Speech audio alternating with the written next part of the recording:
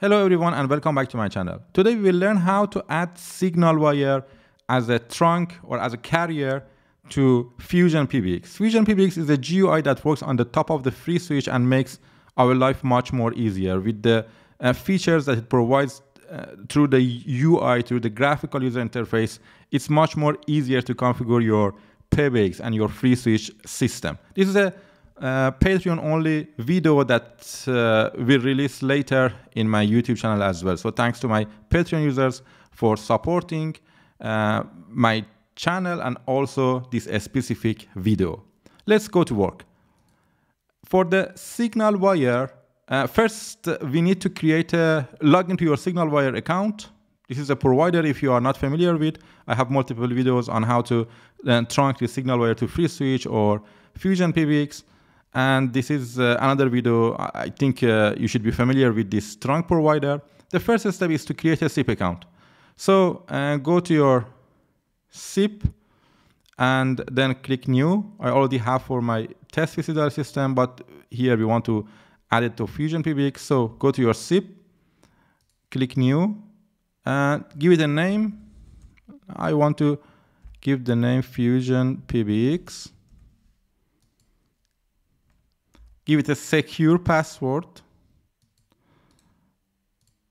Definitely not what I'm doing here, but okay. Just give it a secure password. Then send us, if you already bought a phone number, you should have it. So if I just bought a US number, so I just click plus and then my purchase number will appear here. That's it. So just username, password, re-enter the password and send us. And save it. Then go to phone numbers. If you did not purchase a phone number, it's very easy. Just click on the new, choose a phone number and click buy. Then you have the phone number as I have it here. Click on the phone number, click edit settings, and then go to your handle call using SIP endpoint, and here you should have your SIP endpoint. So we called it FusionPBX, right? So if you just search for FusionPBX, you should already have it. This is just for the incoming call. For outgoing, we don't need these settings, but yeah, we want to receive incoming calls as well. So select FusionPBX. This is your SIP user that you have added in the previous step, and save it. That's great. Our SIP trunk is provided. Our incoming calls are routed as well. Then log into your FusionPBX. Go to accounts. Go to gateways. So FusionPBX, log into FusionPBX as admin or super admin or whatever user that have access to the accounts. Go to accounts, select gateway, add. Give it a gateway name. Let's name it SignalWire. Username, what we have used here was FusionPBX. So our username is FusionPBX. Enter the password that you have password here. If you forgot, of course, you can change it. I entered FusionPBX as my password as well. Not a good idea. Don't do that. Set a secure password. This is just for this video. From user, it's your username again.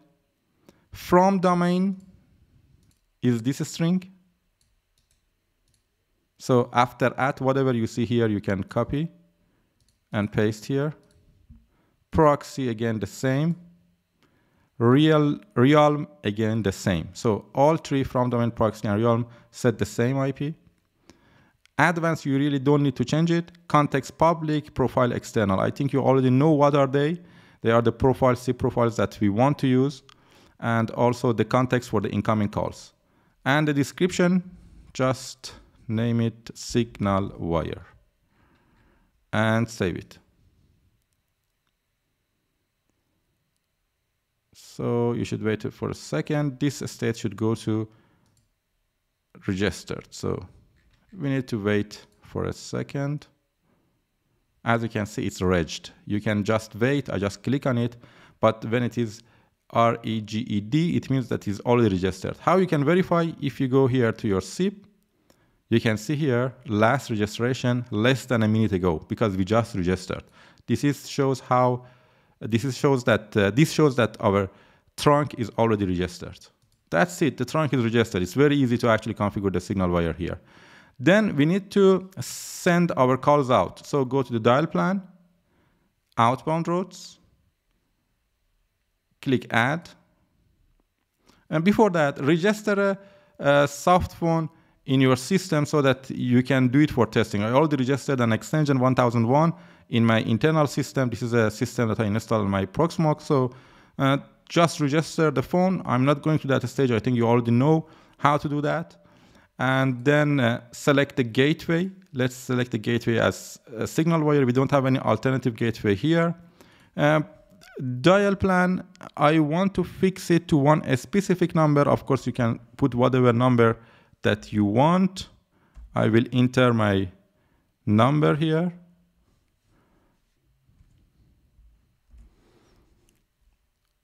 So this is the only number that I want to call. We don't need to set a prefix. It's really up to you. How do you want to send your calls out? And we enable it, and then we give it a name, a description. Let's name it SignalWire again. So we just put the gateway, the dial plan, and also the description. And then we click save. It will automatically create outbound routes here for you. What you need to do is just click on the SignalWire. You can see how it defines actually. If you should really know FreeSwitch to understand what are all of these ones. So I have a video list on FreeSwitch. You need to go through that and then you will understand what do they mean. But for the configuration, there is one point. SignalWire, when you want to send call out, you need to add a plus to it. So if in your destination number, if in your pattern, you don't have a plus. So for example, if I want to call out, I want to enter my phone number without plus. Usually the users, because if it's a soft phone, it's fine. But if it is not a soft phone, then there is a problem. So this is my number and I want to call out, but I don't have any plus in front. So, and I want the system automatically add this plus. So go to the bridge. Whatever you see before this $1, just add a plus. So add a plus after a slash and before $1. These $1s will take whatever you have in your destination number and will put it here. So it will send to our Sophia gateway. This is our SignalWire that automatically converted actually to a unique ID. And what we need to do, just add a plus. This will help us that if we call the number without plus, it will add a plus at the end. And then save it. That's it. We are good to go. Let's give it a try. So I will go to my Zoiper. I will call. As you can see, I'm not calling any plus in front. And then I'm calling. Okay, it takes a little time. Let me show you. It didn't work right now. Let me show you how you can troubleshoot. SSH to your system with PuTTY, or if you are in the Mac, just SSH. Install and run sngRep. I have a video on how to work with it. If you don't know, just go and watch that video. So let me just run the sngRep. sngRep will show you all the C packets and then call the number. So you can see we have sent an invite to FusionPBX at omid, our domain. And it is rejected. So we have called, but it is rejected. Let's see what is the problem. If first we send an invite, okay, the invite is sent, but look at it. It sends plus $1 at omid. Why? Because we had a mistake here.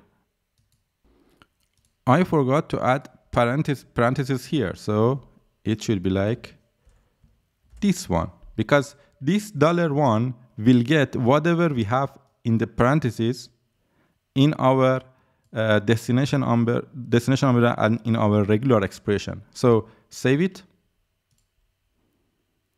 and let's give it a try. At the same time, let's see what's going on. So how did I solve the problem? Actually, by adding the invite that we are sending to SignalWire.